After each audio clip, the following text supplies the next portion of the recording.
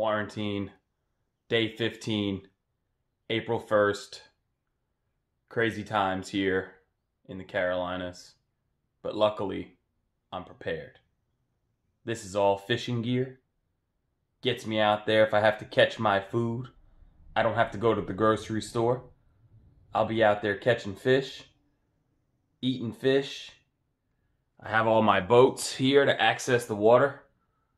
I have my camper if I have to hide in the woods. Quarantine. We caught 9 pounds of fish. We took it home. We divided the fish between myself, my daughter, and my wife. How many ounces of fish do we each get? Remember, 16 ounces equals 1 pound.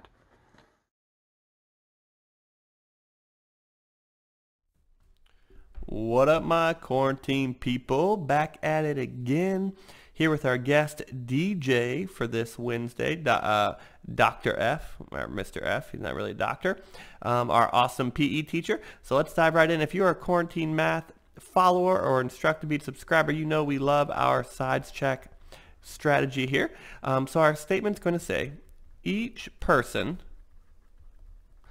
got blank ounces of fish. And that's important here for this one because I'm looking for anything obviously about people or ounces of fish and or anything that they're going to weigh the fish with. So when I went back and identified, they caught 9 pounds. Now the shorthand for pounds is LBS.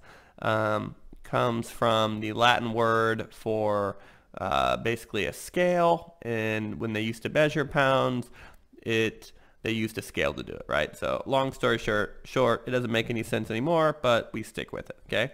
And I know that they were divided by, so it gave me a keyword. I know I'm dividing by 3 people, right? Because it said his daughter, himself, and his wife. And then at the end, they gave you the information that 1 pound equals 16 ounces.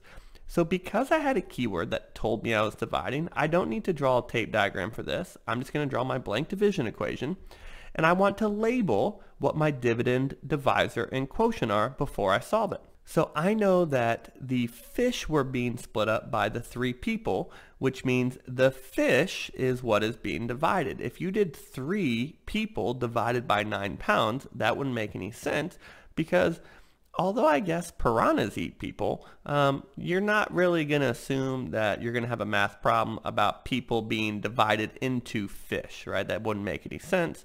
We're not inhumane here, but we're going to be doing fish into people. And so we know at first we had 9 pounds, so I'm going to go ahead and write that down. And they're being divided by 3 people. And again, if you are a division expert or if you've watched our What is Division song, I will link the video in the description.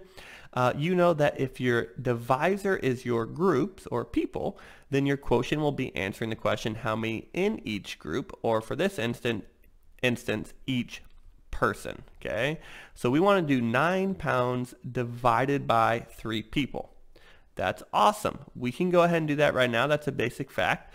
9 divided by 3 is going to be 3 pounds for each person. I'm going to go ahead and write it out because LBS gets confusing sometimes. It kind of looks like a 165. So we know each person got 3 pounds of fish. That's a ton of fish. Probably didn't eat it all. They probably had leftovers for a couple days. That's awesome, except our answer is supposed to be in ounces. So now we need to do a conversion. And I love my have and wanted chart. I love to do that. So I have 3 pounds, okay? And I want to turn that into ounces.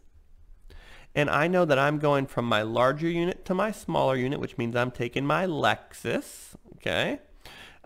And I know that each pound has 16 ounces. So knowing you're taking your Lexus by labeling it as a shortcut, if you wanted to do it this way, this is totally fine too. Draw your tape diagram. You have 3 pounds and each pound is 16 ounces. And you want to know how many total is that, right? So you have 3 pounds, each pound is 16 ounces. So you're doing repeated addition, which again is multiplication. When you do 16 times 3, you're going to have 18, regroup, and each person got 48 ounces of fish.